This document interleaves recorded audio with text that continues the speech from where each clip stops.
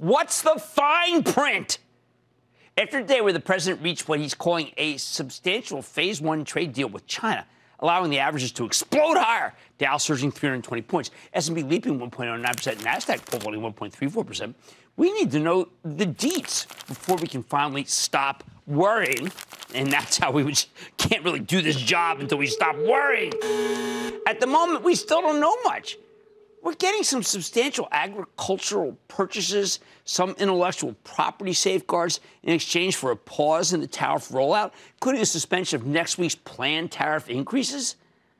I don't know. I mean, some mumbo jumbo about not calling them a currency manipulator. Wow, it was really shaky.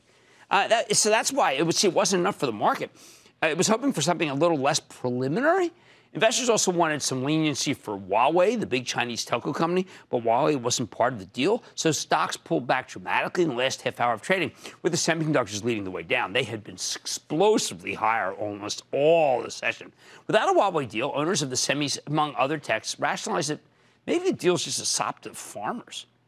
The president says we are nearing an end to the trade war.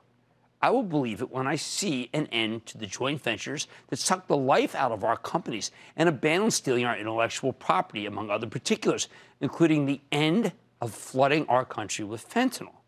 Hopefully, though, as we learn more, we'll be able to focus on earnings season next week through the lens of sales and profits, rather than just tariffs and trade restrictions. Don't miss a second of Mad Money.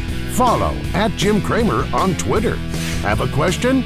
Tweet Cramer. #MadTweets. Send Jim an email to madmoney@cnbc.com or give us a call at 1-800-743-CNBC. Miss something?